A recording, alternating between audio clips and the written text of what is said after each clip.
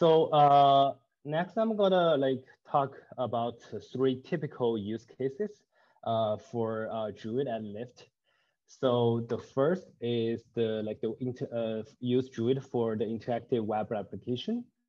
So as a rideshare company, we have lots of the like customer service agents which have the need to like grab a bunch of the driver within a specific region and within a specific time interval, and that usually like come with some logistic complaints. So it's like pretty urgent to operate. So it's very important for us to like handle those like use cases in a very short time, and which means like the data freshness and the query latency is pretty important. And we used to have a like application which like use the DynamoDB to back it up. But we find it like compared with Druid, it's like significantly more expensive. And like as for the like the key value data stores, it's like a little bit complex to model those like time series data. So that's why we switched to use Druid to back up those like geospatial data lookups. And we're using the PyDruid, and which is the open source like Python library to be used like to query from the Druid from that service. And at the meantime, we also have like hundreds of thousands of records to be ingested per second through the real-time ingestion pipeline that we just mentioned. And the average query latency is about like 100 milliseconds, and the data freshness is less than a minute. And like we can see that like our most of our like customer service agent like are not like engineers, and they might have some hard time writing circle. And with that like application, like they can like the only thing they need to do is like draw a like diagram on the map to specify the specific geospatial, and also like typing the like time interval that they want to search the driver for. And then the application will return them all the drivers within like that geohash spatial, and also the specific time interval. So the second use case is to use Druid for data exploration, analytics, and tracking. So as we know, like Lyft is like heavily rely on the AWS, and we spend like tons of the money on like EC2, a lot of the EC2 or like other AWS instances. And as a company like trying to like pursue to be profitable, it's very important for us to track those infra span information.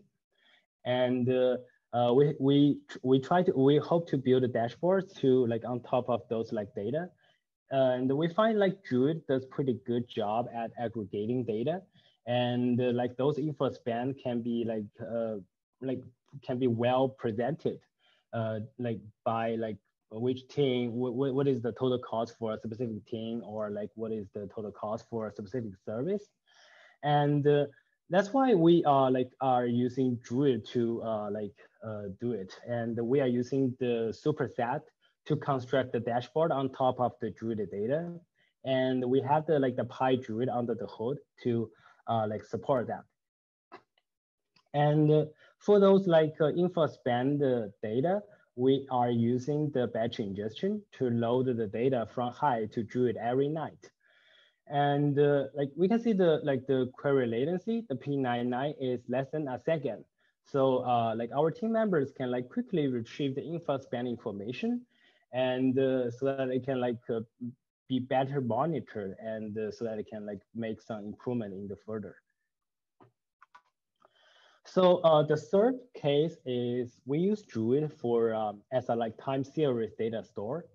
So we have a forecasting team which they will use the most recent data to make and improve the prediction of some like business metrics like the rideshare demanding, the pricing, etc.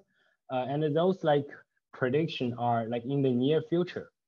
And they like specifically emphasize on like getting the most recent data. So the data freshness and the query latency is pretty important in that case. And that's why they choose Druid to be their time series data store. And we can see from their framework, they are using the Flink app to ingesting the historical matrix into Druid. And they also have a API to constantly query Druid to get those historical matrix. And they will put those historical matrix into a model to generate the forecasting result, and then ingest into Druid again, so that it can be used further. And because they have pretty large ingestion volumes and also the query volumes, and also their SLOs is pretty tight to meet.